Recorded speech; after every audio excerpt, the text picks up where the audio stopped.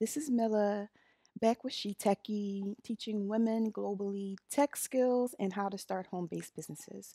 So today I want to go back in Firebase. I'm in Firebase Firestore and I'm starting collections for my app. So as you can see, the first thing I do is come over here and I say start collection. And in the collection, I want this to be my mood tracking collection. And in here, this document ID, a collection must contain at least one document. So here I just choose auto ID so Firebase can select one for me. So the first field I want is user ID. So this is going to coordinate with the user. You could just put basically anything in here. Then I want one that says mood level, and this is going to be a number. So the first one was a string, and you always have to put strings in these double quotes right here when you put in the value. So you have a field, a type, and a value. So user ID is related to the person, so it's going to be a string, and it's going to be in double quotes. The mood level is a number because maybe it's going to be on a scale from 1 to 10. For example, say 7 for happy. So I'm going to put the number 7 in here. And when you have a number, you don't put in any double quotes.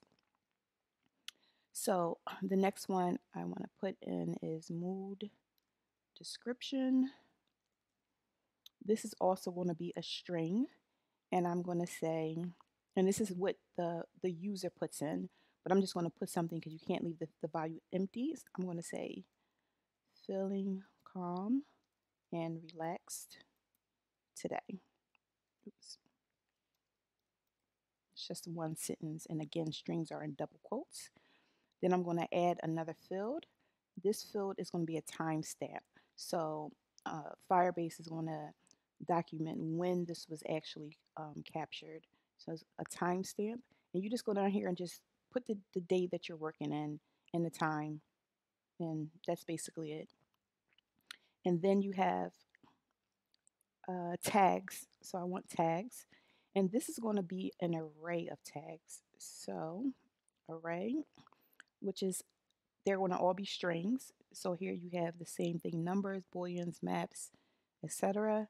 This is going to be a string of array, and it's going to say calm.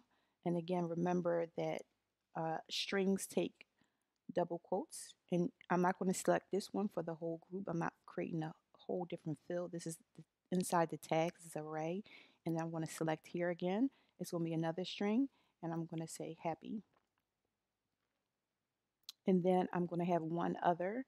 So I'm done with the tags array. I'm going to create another here, another field, and this is going to be notes.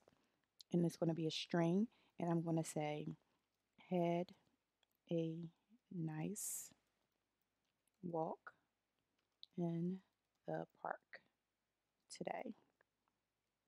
And again, that string, and that's it. You save it. Hope this was helpful.